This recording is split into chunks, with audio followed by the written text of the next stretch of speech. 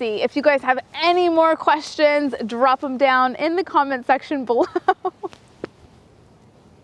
The Honda Odyssey has been in production since 1994. So if you're ready to feel old, that was 28 years ago. There are 5 trims available in EX, EXL, Sport, Touring, and Elite, which means the base LX trim has been discontinued and the new mid-level Sport trim has been introduced, which is what we are looking at today. This is in Sonic Gray Pearl, which happens to be one of 4 shades of gray available on the Honda Odyssey. It's powered by a 3.5 liter V6 engine paired with a 10-speed automatic transmission. It produces 280 horsepower, 262 pound-feet of torque. It's front-wheel drive. You'll get up to 19 miles to the gallon in the city and 28 on the freeway, depending on your driving habits, depending about how many people you have sitting in there. The Sport trim comes with some exclusive aesthetic upgrades that are all gloss black features. So a gloss black grille. Also, side note, LED headlights are standard. And then coming around the side, you will have gloss black side mirrors with gloss black trim, and you get 19-inch gloss black wheels. Round back there is some more Sport trim features, obviously a Sport badge and more glossy black details there. This does have a power programmable lift gate, so you can adjust its height depending on how short you are or maybe how tall your ceilings are in your garage. It's really simple. You just adjust, pull it down to where you want it to be, and then you press and hold the button until it beeps twice. And then now the power lift gate will only lift to that point. So also really easy to just continue adjusting. Let's look even more inside. Once opened up, there is a ton of space in this van. So many fun things here. So first, and probably like the least exciting, but still very cool, are these little door pockets on the inside just to keep stuff stored away and organized like smaller items. Also loving how deep this storage goes down in here. Now the reason why it's like that is because you can fold the third row entirely flat into this little pocket, and it's so easy. You literally just pull this strap and then fold your seat. Boom! Like, it's just that easy, and then you have a ton of room. Like, that was so easy. You can also just leave these seats folded flat as well.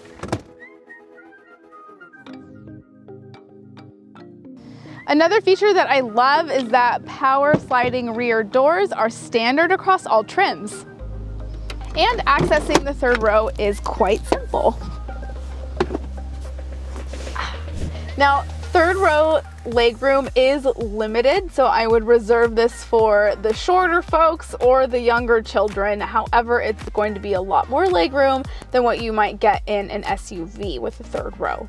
I like that it has 2 cup holders on each side of the outboard seats. You also have vents on each side of the outboard seats. There is only one 12-volt power source here on the left side. And it's easy to get out. You have a little pulley strap right there, and then you just push forward. Now the second row is the best part of this entire van, and for a laundry list of reasons. Starting with, you can open and close your power doors really easily from the inside, or just by simply pulling on your door handle there. You have nice, easy, accessible cup holders right here within the door. I feel like most second row don't have any cup holders within the door unless it's like a sealed water bottle. And then I'm loving that you have this extra little sunshade, retractable sunshade, just for some extra privacy or extra sun protection. You have 2 USB charging ports down there, and you can also completely control the climate control system right up there. And then, now the really, really fun part is how configurable this second row is. So you can remove this entire middle row if you would like, which also has 3 more cup holders back here. This is also helpful for whoever's sitting in the middle of the third row, because they don't, otherwise would have to reach across somebody to get to their drink. Another little storage compartment here. So removing this middle seat is very easy. I am going to start by opening my door here. There's a lever at the bottom that you just pull to unlock, and then you'll want to start by lifting it from the back. And this might take a little bit of finesse the first few times, but just to show you that even somebody my size can easily get it out. Now that that middle row is out, we can show you the magic slide. I really wish they called it something different, but all you do is pull on this lever here, and then you can literally just slide your seat all the way to the center. So this allows for easier access into your third row, or just being able to have a more configurable seat. Now, the other outboard seat also slides, so you can have this one be all the way back. You can leave it right there in the middle locked in, have both seats squeezed together if you would like. You can also remove the second row entirely. All you do is fold this seat perfectly flat, pull up on this lever here, give it a little lift up. Now, I'm not going to show you how to get this out because we weighed it ourselves. It's about 70 pounds per seat. So please be careful. Do not lift with your back, lift with your legs. But once you get it all out, you have a ton of room back here. Now we're sitting in the driver's seat of the Odyssey Sport, which is going to come with black leather seating and red stitching, as well as a black leather wrapped steering wheel with more red stitching. This is a trim exclusive. You have a lot of places to put stuff, even up front. So you can really just like be a hoarder up in here, okay? You have all kinds of door pockets that have different size compartments for different things. I also love that your door handle here it's not hollow, like it doesn't just fall straight through. You could totally put something there if you wanted. You also have a perfect spot to stow your phone safely from sliding around right behind your cup holders. Then you have this concealable compartment down in here that's pretty deep, as well as USB charging down in there.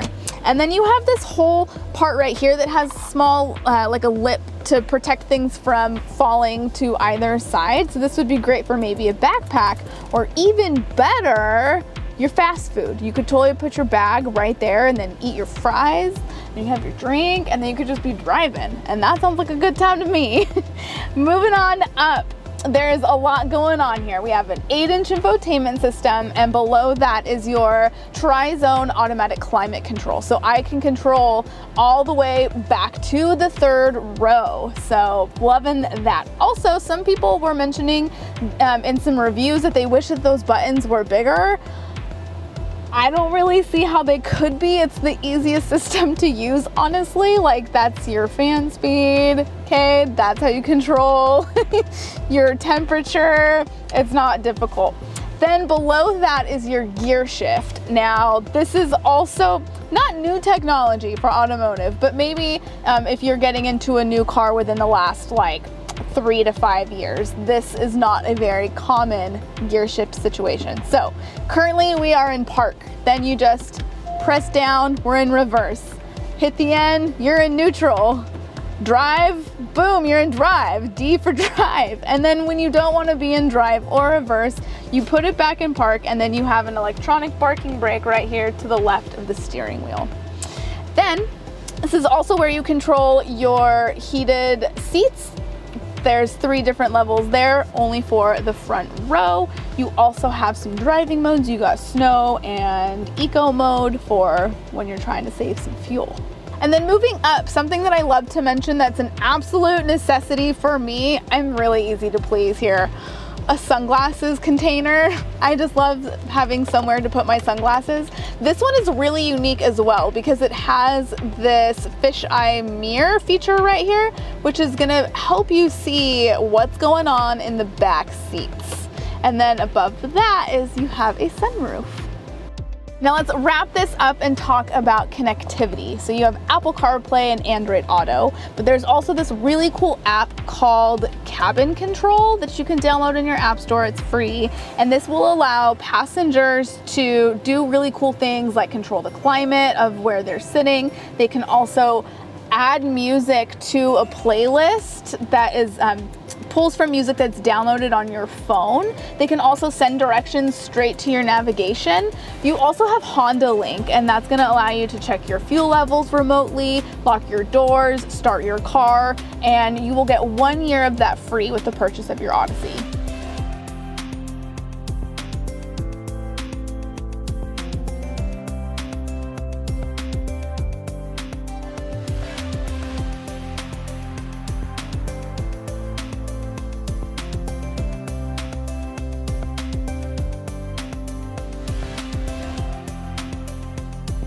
I am loving how highly configurable that second row is in the Odyssey. If you guys have any more questions, you can drop them in the comment section below.